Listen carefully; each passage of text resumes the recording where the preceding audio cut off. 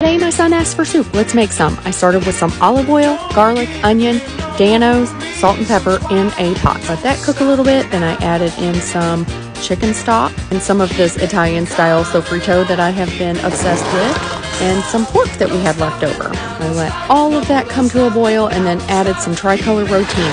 That is the one with the spinach tomato flavoring added to it.